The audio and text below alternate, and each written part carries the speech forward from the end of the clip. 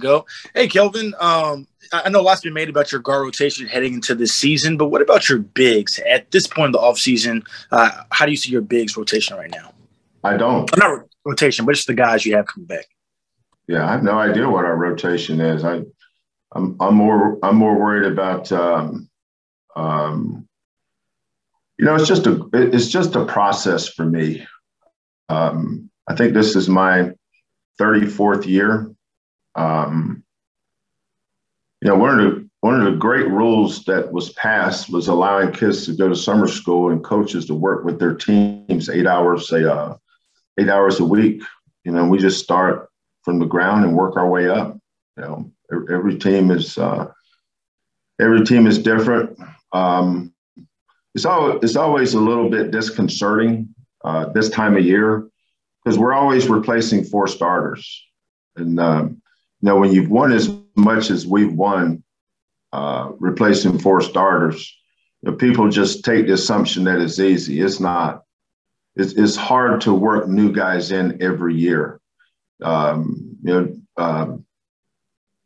team I coached for about 3 months, I ran Tajay Moore, Kyler Edwards, Fabian White, Josh Carlton. I don't have them anymore. Guys that are replacing them didn't play last year. Marcus and Tremont, Tremont really hasn't been a starter. He didn't start his freshman year. And last year doesn't count because he was never there. So we're plugging Marcus back in. Jamal's has 2 guys that started. Reggie was injured almost all last year. You shouldn't judge anything Reggie did based on the year before because he just never was healthy. But now we're working in, a bunch of freshmen, Emmanuel Sharp, Terrence Arsenault, Jarris Walker, and then, Kieran Powell and JVA Francis are almost like freshmen too because they don't have enough minutes to say they have great experience. But, we've been here 4 straight years with this same situation. That's why there is no rotation right now. Just bunch of guys trying to figure out what coach wants you to do today. And,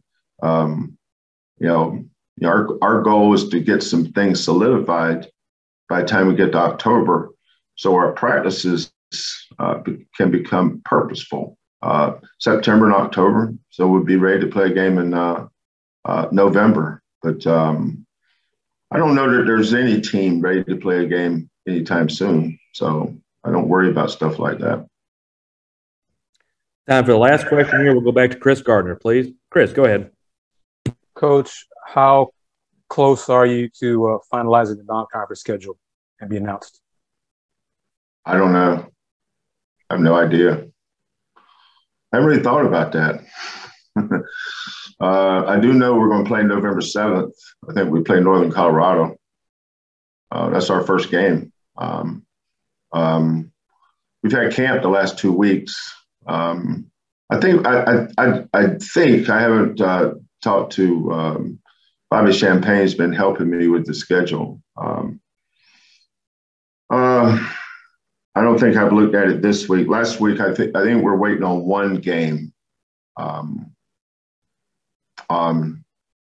But it's not easy to schedule. There's a lot of people would want you to schedule this game or that game. Well, that's cool. That's cool. Call them up and see if you can get them to play us because we've tried.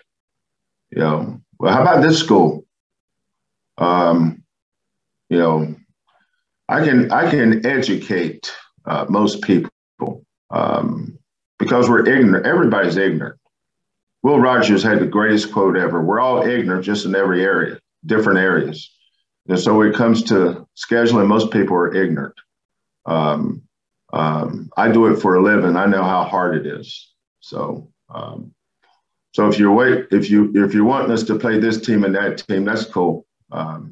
You have to understand how difficult it is. It used to be easy for us to schedule. It's gotten a lot harder for obvious reasons. That's why I didn't want any. I'll give you this little tidbit. I didn't want any games where we would have to return a game next year.